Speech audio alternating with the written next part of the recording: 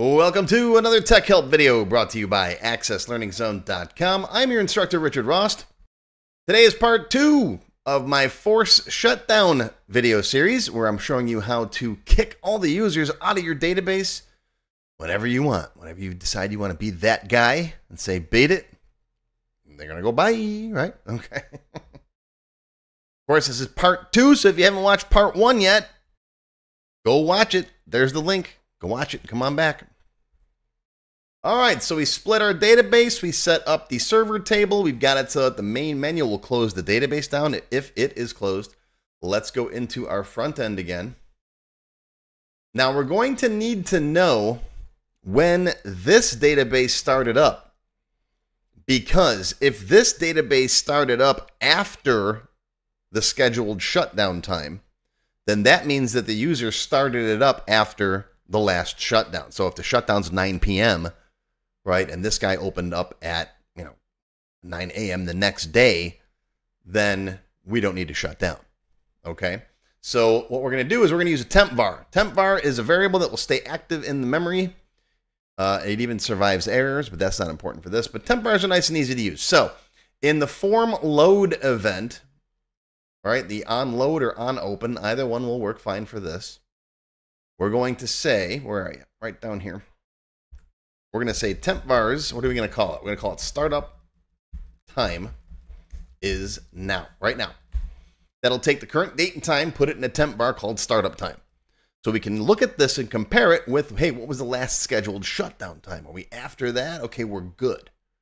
All right, if one's coming up, then, the current startup time will be less than when the shutdown time hits, and then we'll know that we have to reboot. Okay, make sense? All right, now comes the tricky part, the timer event. All right, now for practical purposes, you're going to probably want to set this timer event to be something like maybe once every 10 minutes or even once an hour, right? If you're concerned with just like Colin was, just making sure everybody's out of the database at midnight because at 3 a.m. our backup routine runs. If that's the case, set it to once an hour or even once every 2 hours. Because if you set it to something like once a minute, then that form might steal focus. Like if you're over here working on the customer form, right? This thing over here is going to say, hey, I need a little bit of attention. And if you're in the middle of typing or copying and pasting or something, it might interrupt what you're doing. It might. It probably won't, but sometimes it does. All right, so I recommend make this timer interval as long as possible. 10 minutes should be fine, 15, 20 minutes, even once an hour, I think is plenty. If you want the kind of control where you're doing maintenance during, throughout the day, you're doing maintenance, and you want to say, all right, I need everybody out of the database in 5 minutes so I can post this update or refresh the system or whatever. Sure, fine, make it once every 5 minutes. But if you're concerned, like I said, is a nightly backup event, make it once an hour. That's plenty, okay? For the purposes of class, though, I'm going to set mine to once every 10 seconds so we can see it doing something. I don't want to have to sit here and wait an hour for the thing to kick in, right? So I'm going to find my form timer interval right there. Now this is in milliseconds. So if I set it to 1,000, it's going to run once every second. If I set it to 10,000, it's going to run say it 10 times fast. It's going to run once every 10 seconds. If you want every 60 seconds, you do that. Okay, you want every 60 minutes, you multiply that by, it's whatever, okay? All right, we got seconds times 60, all right? That's every 60 seconds times 60, that's once an hour, right? Every 60 minutes. Okay, and this can hold, I think it's a long, so it can hold lots, it can hold billions. All right, but that's good, all right? So I'm gonna set mine to once every 10 seconds. 10,000, all right. And once again, the logic is going to be, we're going to look in this server table when this event runs. We're going to say, is this less than now? Okay, so in other words, if we've passed the shutdown time, that means we need to check to see that, hey, we might have to shut down. Let's take a look at what's the startup time of the database. And if the startup time of the database is less than that, we need to shut down. Because then the next time it starts up, it'll be greater than that. And if the shutdown time's in the future, then we don't got to worry about it at all. Okay, so that's our logic. And by the way, I was thinking I was thinking after I set this up in the last video, you could easily expand this if you want to have like a blackout period. If you want to say, okay, I want everybody out of the database from midnight to 6 a.m., right? You could have a shutdown start time and end time in here. And instead of just looking at one date, you can say, does the current date time fall between the blackout times? Then just if they try to start the database, it kicks them right back out again. That's very easy to do. If you guys can't figure it out and you want to see me do it, let me know. If enough people comment on it, I'll put it in a future video. But I think it's pretty easy to figure out once we get to this point, right? Shutdown start time, shutdown end time. When the system boots, look at those two dates, and if the current date falls between them, just exit the database. Okay? Okay. Now, in our timer event, let's go back over here. Find the on timer event. Come in, meow, like that. Size this a little bit. Okay. This is where the meat and potatoes go. First up, we need to look and see what the current shutdown date time is. So we need a variable, dim shutdown date time as a date. And we're going to look that puppy up. So shutdown date time equals DLookup. I should have put DLookup in the prerequisites, but I think most people who get to the VBA level know what DLookup is. If you don't, here's my video on it. Go watch this. It explains how to use DLookup. And also while you're at it, watch my NZ function too. This is in case you look up a value and it's null, which shouldn't happen because we control what's in here. The users can't get to server T. So this, you should make sure there's a value in here. But just in case you forget to put a value in here, we'll handle it with an NZ in just a second. All right. So what are we looking up? We're looking up shutdown date time. That's the field from server T. Now, normally you put criteria here, but we don't need criteria because there's one and only one record. So it's going to just get the first record.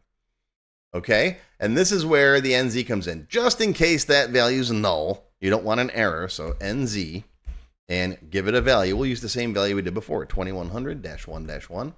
That's January 1st of 2100. And of course, VBA still flips it. Oh, it usually flips. Oh, I didn't flip it because I didn't put it in these things. That's my bad. Put them inside a date. The date hashtags, right? And now it flips it. There it goes. Note to the dev team. Leave it the ISO standard. Don't put it like this. I have my Windows date time format set to ISO 2100-0101, and VBA still flips it. So who's ever keeping my list for me for the Access dev team, put that on it. Okay. All right, so now I know when the next scheduled shutdown date time is. It could be in the past, it could be in the future. Let's put a little something in here too. Let's put down status checking for shutdown. This is just for us. I mean, you could leave this in if you wanted to, if you want the end user to see this. And I'm going to put a little and format now as like an HHNNSS kind of thing. It's going to put the current format, the current time in there, formatted like that, just so we can watch it in the status window. In fact, let's just test what we got right now. Save this, debug, compile. All right, close this, take a peek, and it should see every 10 seconds, it should pop that little status message in there. That's just telling us that code's running. Not doing anything yet, just doing a little DLookup. Come on, I don't have to sit here talking. There you go, see? And yes, it's currently 5:41 p.m. Perfect. And every 10 seconds, that'll pop up in there. That just tells us that our code is working. Okay? All right. Now, I'm going to shut this because while you've got a form with a timer event running on it, if you go to the VB window, it's still running, and it's going to mess up your VB editing sometimes. So you're going to close that, and that's one of the reasons why I wanted to put that exception in there. Because for me, the developer, I'm constantly going in and out of that form while I'm working on it. All right, so to have the database shut down every time is just annoying for me. All right, back here. So now we've got the shutdown date time. And what we're going to say is if this shutdown date time is in the past, that means we have to check because we might need to shut down the database, right? So if shutdown date time is less than now or equal to, we can make it or equal to now. If you got to shut down right now, then, right, we may need to shut down. Check when the database started. Okay? Otherwise, we don't need to shut down. It's scheduled in the future. Right? And so just basically do nothing. End if. Okay? Okay, and yes, sometimes I will do this. I'll put if and then else blocks to explain the logic to myself later on. I used to be all against writing comments because I figure I've always been a lone gunman. I never work in development teams. I never have.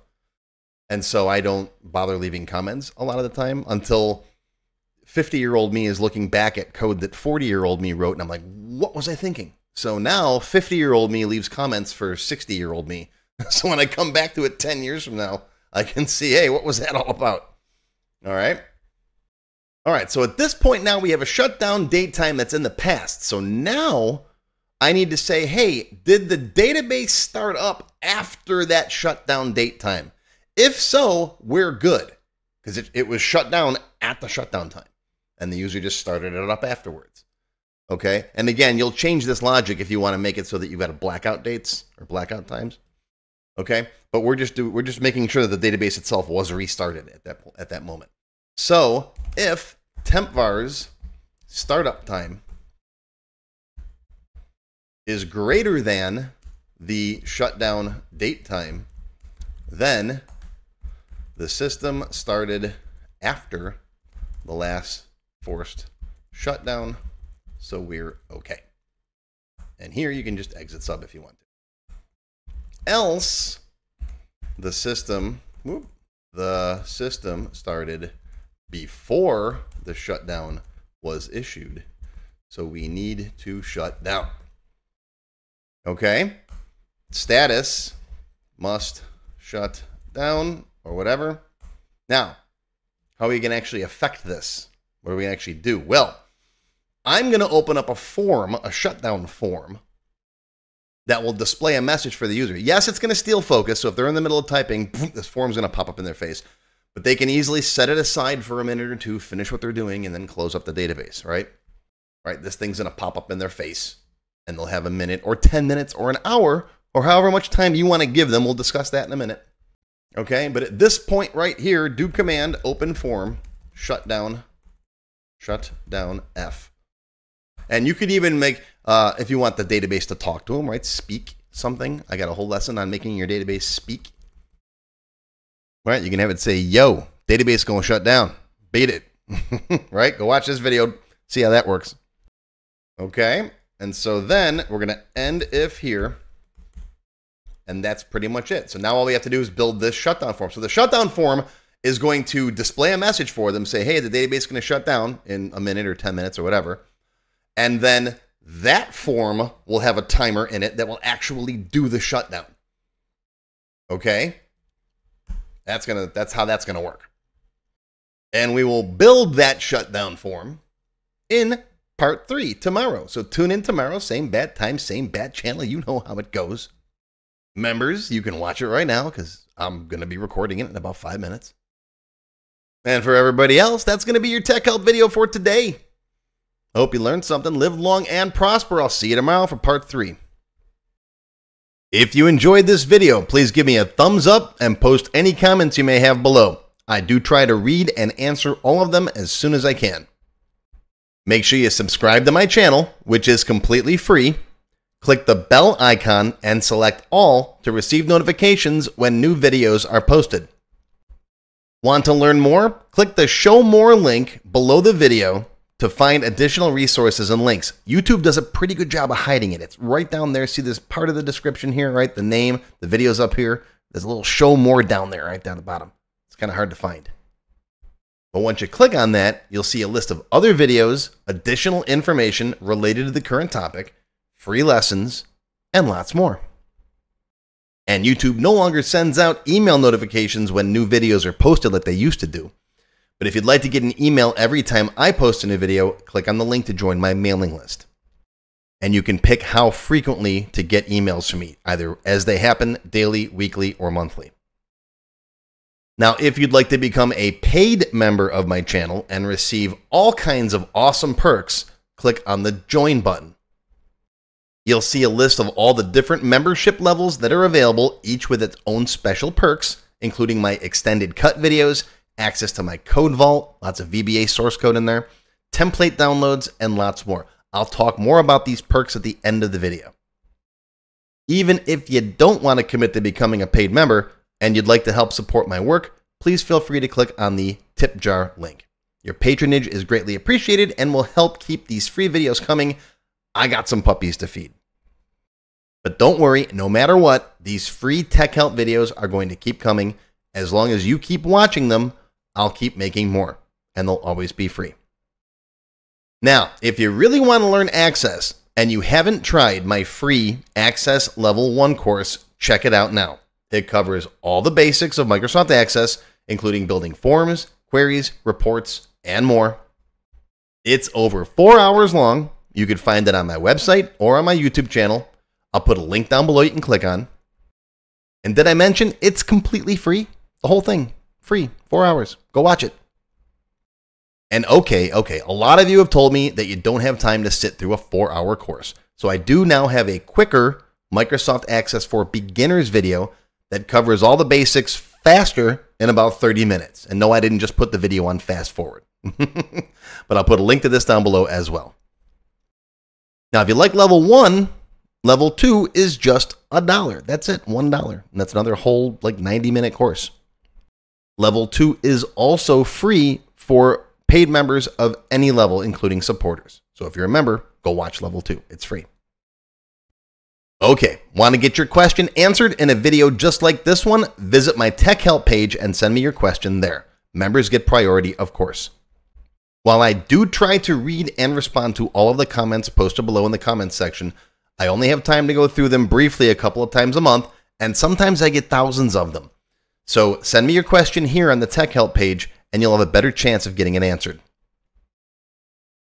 And while you're on my website, be sure to stop by my Access forum. We've got lots of lively conversations about Microsoft Access and other topics.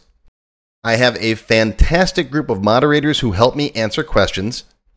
Shout out to Alex, Kevin, Scott, Adam, John, Dan, Juan, and everybody else who helps out on the site. I appreciate everything you do. I couldn't do it without you. Be sure to follow my blog, find me on Twitter, and of course on YouTube.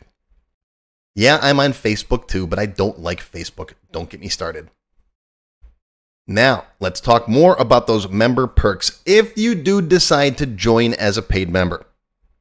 There are different levels: Silver, Gold, Platinum, and Diamond. Silver members and up get access to all of my extended cut Tech Help videos, one free beginner class every month, and some other perks.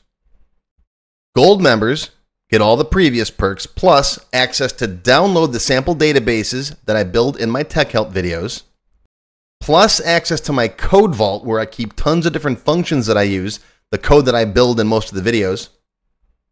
You'll also get higher priority if you do submit any Tech Help questions. Now, answers are never guaranteed, but you do go higher in the list for me to read them. And if I like your question, you got a good chance of it being answered. You'll also get one free expert level class each month after you've finished the beginner series. Platinum members get all the previous perks plus even higher priority for Tech Help questions. You get access to all of my full beginner level courses for every subject. And I cover lots of different subjects like Word, Excel, VBA, ASP, lots of different stuff, not just Access. These are the full-length courses found on my website. You get all the beginner ones.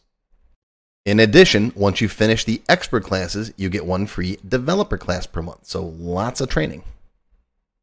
And finally, you can also become a Diamond sponsor. You'll have your name or your company name listed on a sponsors page that will be shown on each video as long as you're a sponsor. You'll get a shout out in the video and a link to your website or product in the text below the video and on my website. So that's it. Once again, my name is Richard Rost. Thank you for watching this video brought to you by AccessLearningZone.com. I hope you enjoyed. I hope you learned something today. Live long and prosper, my friends. I'll see you again soon.